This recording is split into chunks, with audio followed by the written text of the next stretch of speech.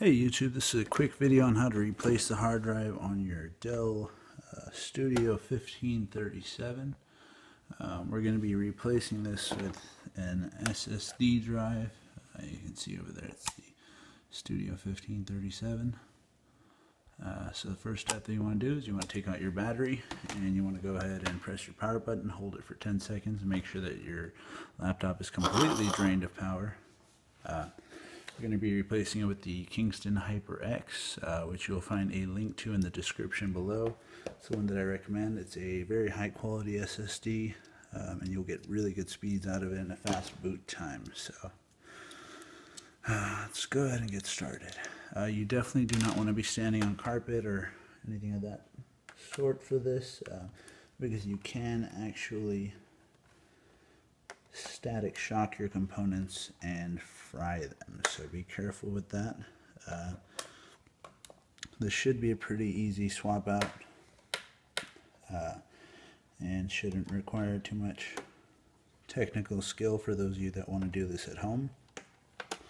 However, basic precautions with computer parts should be noticed. Do not get the parts wet. Do not static shock them in any way. Do not scratch anything as far as possible. It is possible to disrupt circuits in that way, so you would be careful. But after you've taken out the battery and powered down, what you want to do is go ahead and take off your back cover, which as soon as I can find a groove, slip my screwdriver into. I need a thinner screwdriver. Give me just 1 second, you guys. There we go. That one right there should work perfectly. And you should be able to pop your back plate right off. There we go. You want to keep this in a safe spot. If you're worried about it tipping over, if there's any chance of it tipping over, take out all the screws and put them in a bowl like I have here. However, I'm not really worried about it, so I'm going to go ahead and keep them there. What you want to do next is, this is your hard drive right here. What you want to do is you want to very carefully pull out the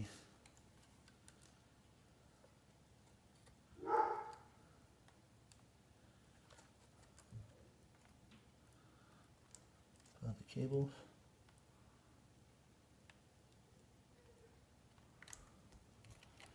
And sometimes this can be tricky. There is a little pull tab on the top, so you want to gently pull on that pull tab until it comes loose. Do not force it in any way.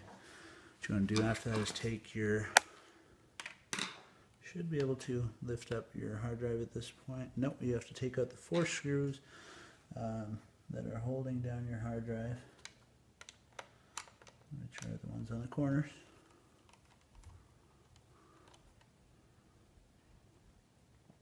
Actually, I believe they might be the ones in the middle. Give me just 1 second.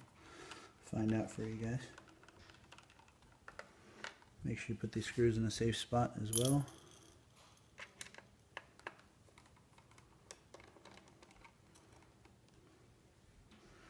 Screw 1, screw 2, screw 3, and screw 4. Now these are the ones that actually hold the hard drive together. I'm now realizing that, so you want to be careful pulling those out. Then you want to take out your screws on the corners. So I will post a note to make sure you guys do this in the right order, so you guys do not screw it up. There's a small chance you could screw it up doing it this way, but I am willing to take that chance at this point.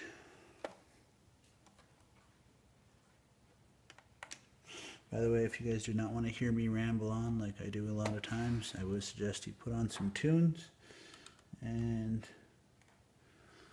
just watch the video, because it's pretty self-explanatory. Just to make sure you guys understood, with this clip right here, you do need to pull it up gently. Do not pull it backwards or anything like that. I mean up as in towards your face. And again, be very careful with it. It's very easy to go ahead and strip it. You grab some pliers to get that screw out just in case. Make sure it doesn't fall over. And let's go ahead and ground ourselves and pull out the hard drive. There we go. There's our hard drive. Once you have the hard drive out, what you will notice is that there's a backing right here, which is actually what goes into the hard drive to convert it to our laptop accessible format. And you want to be careful pushing that out. You want to apply even pressure on both sides. Nice and easy. Try and pull it out without causing any damage, which is sometimes harder than it appears. Come on. And I'm actually going to use a small screwdriver to push the edges of this out. And by the edges of it, you can see what I mean right there. There are small grooves where the edge of this adapter actually connects to the drive. And I can only assume that since it's been in there for so long, it's a little bit stuck. Just gently prying on each side. Again, be very careful doing this. And by this point, I should just about be able to push it out. No, maybe not yet. Again, a little bit more prying with the screwdriver.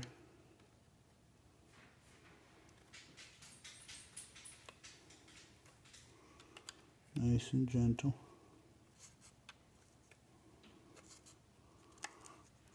Come on.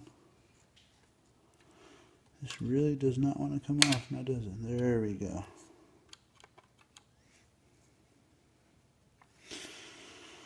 And this, ladies and gentlemen, is why you do not buy a Dell. A lot of times they are very much known not to use high quality parts, and this is what happens.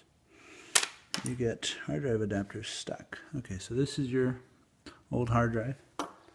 And let's go ahead and get our mounting bracket off of there and our hard drive out of there.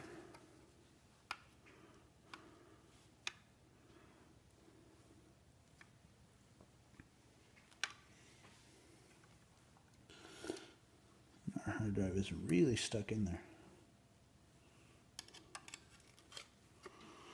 Go ahead and just very gently push up on it from the bottom.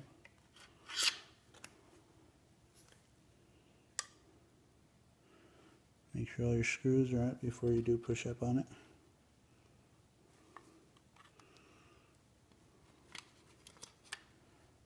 There we go, it should almost be out. There we go. Okay, you just want to pry it out. Nice and easy. Okay, so once that's done, let's get our new hard drive out here. And again, I'm going to post a link to this hard drive in the description. This is a very fast drive, very affordable, definitely one of the best ones for the money. I'm also going to post a basic computer repair kit in the description, that way you guys can nicely, easily repair your computers without causing harm to them. And here's our shiny new Kingston Hyper S SSD, as you can see right there. Go ahead and pull that out of there, and comes in really nice packaging with a nice little back plate to it to keep it secure, and probably, yep, to hold our little mounting screws and things of that sort if you do need them. They're right in there, which we do not need, and a shiny, awesome little sticker. Let me go ahead and see if I can zoom in on that. That is a nice sticker that's going on this laptop. Okay, here's our hard drive. What you want to do is go ahead and grab your mounting bracket. Lay it on there. Again, this, you want to make sure that you have your regular way out, facing out, which is this right here. You want to have the access ports nice and open. So let's go ahead and slide that onto there, into there. Nice and easy. Should just kind of fall right into place, and then you push it down a little bit and it should snap right in. Alright, once that is done, let's go ahead and take our longer screws and thread them into the ports. Again, these shorter screws. The longer screws are what holds the SSD to the laptop itself. The shorter screws are for the SSD to mounting bracket. So let's go ahead and get those in there, and this is what your shorter screws look like.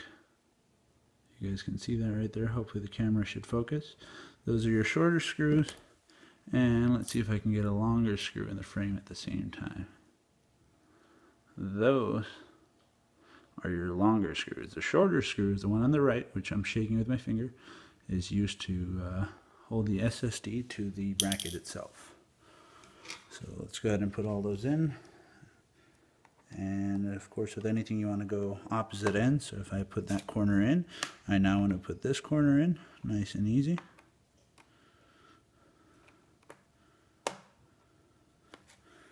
You want to be careful not to let your SSD slide around or hit anything. So there's some extra wires here, but I am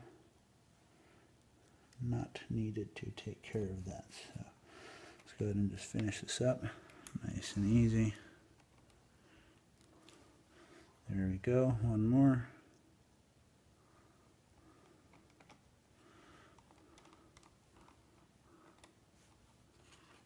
There it is. There goes our last screw. It goes into the port.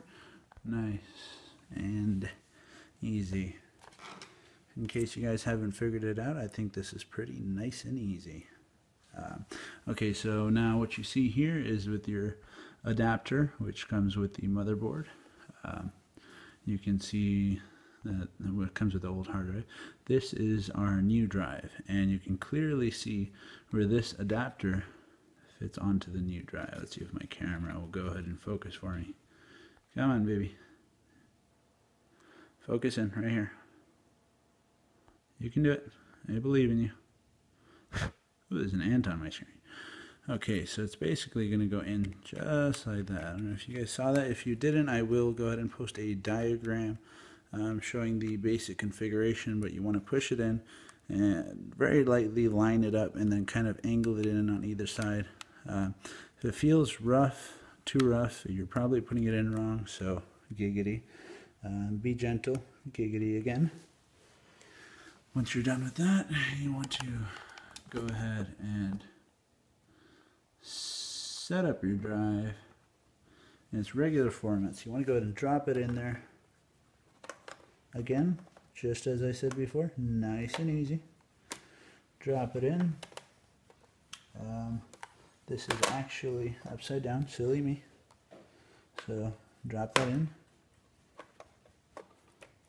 Hard drive down, and very gently, very carefully line up your port. Giggity again. Let's go ahead and see if we can get a better camera angle on that. Okay, so you can see our hard drive is in there. You can see the port right there, and you want to go ahead and line it up. Be gentle now, treat it like a lady.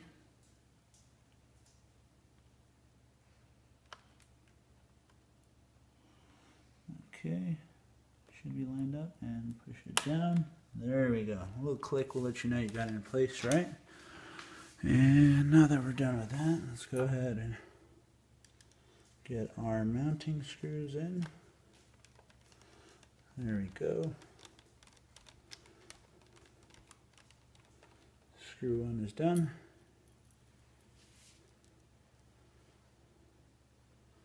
Screw two is going in. Be careful not to drop these inside of your laptop. I've lost many screws to the inside of a laptop. It's very frustrating to try and get them out. Also, if you guys wanted to replace your processor, it is located right over here, and you can actually get a very powerful newer processor for this, the T9600, which is 0.88 gigahertz faster, and it has 3 times the cache to it, or catch, and it's much faster. It has newer technology. You would replace that. That's your CPU right there, just in case you guys wanted to know. Okay, we're gonna go ahead and throw the cover back on our case because everything should be done just perfectly. and you want to slide the notches in it into the groove, which the notches are all along the top edge. You should be able to clearly see them when you're working on your laptop. And you might have to push down on it a little bit because they can be a little bit finicky. And then slide it forward and in. There we go. And let's go ahead and start getting our screws in. Okay, screw number 1, bachelor number 1. You should be able to just slide right in there. There we go, bachelor 1 is there. Bachelor 2, let's go ahead and drop our plate down, line it up, and just kind of basically move the edge of it around and put a little bit of pressure on the edges. It should slide right into place. Bachelor number 2 is being tightened up. Bachelor number 3.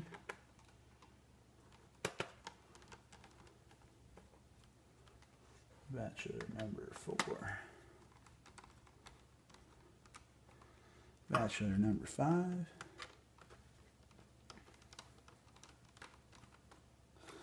Bachelor number 6. Ooh, there's a little annoying moth in my house. Okay, once you're done, by this point, you should be able to plug your battery back in, power up your laptop, and you should be good to go. Now, what you can do with your other hard drive is you can plug it into a desktop computer, or you can use a cloning software or anything of that sort, and you should be able to easily recover the data that is on here. Again, there will be links provided in the description below. Please click on them. Even if you're not going to purchase anything, it helps me out if you click through them. You know, it takes quite a bit of time to make these tutorials, figure out the information. So if you guys could do that, greatly appreciate it. Besides that, please like, comment, share, and subscribe, and have a great day, you guys.